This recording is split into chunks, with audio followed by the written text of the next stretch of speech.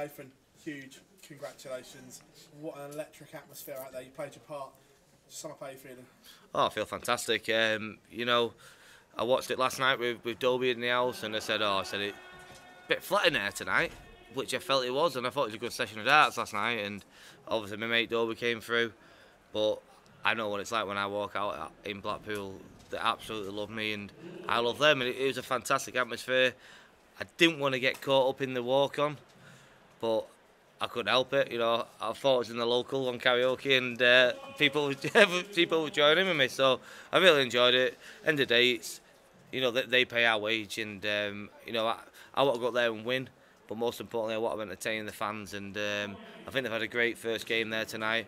They got involved, they loved it, the atmosphere is fantastic, and you know, I played well, and I came through a very, very tough game.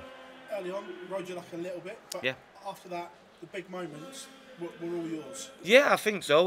Like I've said, that I shouldn't have been 3-0 up. You know, he missed so many doubles early on, but you know, we played in Poland last week. You take the rough with the smooth. You know, we play a lot of times in Germany. When you're playing a German guy, you get a lot of stick. You know, they're playing me in Blackpool. I'm 40 minutes away, so you know, it's nice to get the support. But yeah, I was lucky to be 3-0 up, and a 3-2 up at the break. I was very, very happy. But I think after that, it was a fantastic game of darts. You know, I was hitting the 180s, he was taking the shots out. But that 151, I think, was a fantastic shot. I think he hit the 98. Was it 98? I think he took a 98 out, which put the pressure back on me. But I just think the pressure was swinging both ways all game. You know, once it got to about 6-all, 7-all. But yeah, it was a good game of darts, and one I'm very happy to get through. Unlike other tournaments where you're cooped up and stuck in hotels, do you think this is an advantage to you because you can go home like you've got? I don't go home. I don't go home. My family with me, we book a house. I never go home in any tournament I play in because the kids will do me head in. So I bring it with me. I don't go home, even though I'm only 45 minutes away. We have a house, so it's me, Martin, Chris, and Kirsten, my two girls, and you know, it's better than being cooped up in a hotel. We'll say that. You know, we have a front room. We can watch the rest of the boys sweat tonight while me and Chris sit there. You know, we're both through. But now I'm here to work. You know what I mean? Even though I'm local, even though it's 10 minutes away, I still stay here because this is my job this week, and you know, I'm very, very, very focused for this week, and I'm hoping for a fantastic run. But a lot of non-ranked events recently. Is it nice to get back to the bread and butter of ranking action, because obviously you can make big strides in the rankings, like you alluded to. You and Danny keep meeting where you can perhaps get rid of him and something like that. Yeah, I wouldn't say the Pro Tours. You know, I played my first 2 Pro Tours in a long time. Monday, Tuesday, and I was pants. Didn't enjoy them one bit, but you know, they are the bread and butter. But yeah, it is nice. You know, there's a lot of players on here that is not playing on TV for 6 months. Obviously, we've had the Premier League, we've had World Series events. You know, so sometimes it's hard to feel like you don't get a little bit of an advantage, but you know, I think we've earned that right to be where we are in the rankings. But yeah, listen, the Matchplay is the best tournament in the calendar. You know, forget the Worlds, forget everything else. For me, the Blackpool's the one. It's the best atmosphere. It's so close, so the atmosphere is fantastic, and I'm just happy to get through that first game, and I can play again on Tuesday. Pleasure as always, mate. Thank you. Nathan, were you surprised that Krzysztof afforded you so many chances tonight? I mean, he's usually pretty efficient on the outroom. Yeah and no, really. You know, like I said, I've not played Pro Tours this year. I've seen him on the European. He's not done that well. I think he's been struggling of late, but he played well in Poland. He had the support. Same with me tonight. You know, that was kind of my big thing. I thought, as long as I can stay with him, the support will get me over the line. If I'm 6-3, 6-2 down, the fans will go. They'll wander off. As long as I can stay with him, even if I'm losing, the fans will help me out and support me, and I think they did that early on.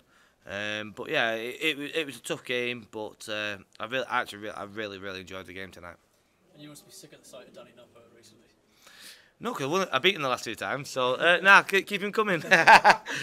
Listen, mate, like I said before, I've said in so many interviews, me and Danny, we got on really well. We play each other that much, you know what I mean? He's a fantastic guy, he's a family man like myself, lovely guy off the hockey. And I'm sure tomorrow's going to be, Tuesday's going to be another fantastic game, like every single time we play. You know, put your money on a sudden death because every time it's 6-5. You mentioned about running into Michael in the quarterfinals past 2 years. Obviously, opposite halves of the draw. Do you feel in a good place to go even further? Yeah, I do. I know there's something good's going to happen. I feel it in my bones. But I have said that for the last 4 years. So now, honestly, I feel something good's going to happen. I'm in a good place head-wise, and you know why can't it be in Blackpool? You know, this is me. I spent my whole childhood in Blackpool. I've got a fantastic support. I've got all my family with me. You know, so fingers crossed it's this week. Cheers, Nathan, your performance seems to have an upward trajectory at the moment. You seem to be getting better and better over the last few months. How far away from your best game do you think you are? Yeah, like I say, I'm not in my best game yet. You know, I've got to put a lot of thanks to Stephen Bunting. You know, me and Stephen have been playing, you know, so much recently, practicing. I've still got this little bit of a flaw in my throw, which it's not happening all the time, but it's still there, which I need to iron out, and hopefully I can do it over the next 2 days before I play again. But I feel good. I think us as dart players, you know, people watching these don't understand how much we travel and how much we miss our family, and you know, people who know me on a personal note, they know what a family guy I am, and you know, we're moving house, and you know, we're supposed to be moving in next week, and I think what the point I'm trying to get is, like, there's so much more to life than just us playing darts, and when the other stuff away from home is spot on, I know how good I'm going to be.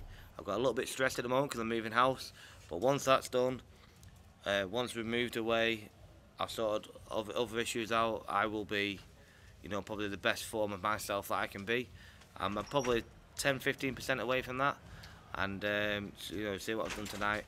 Give me another 10-15%, give me another month and a half, then you'll see the full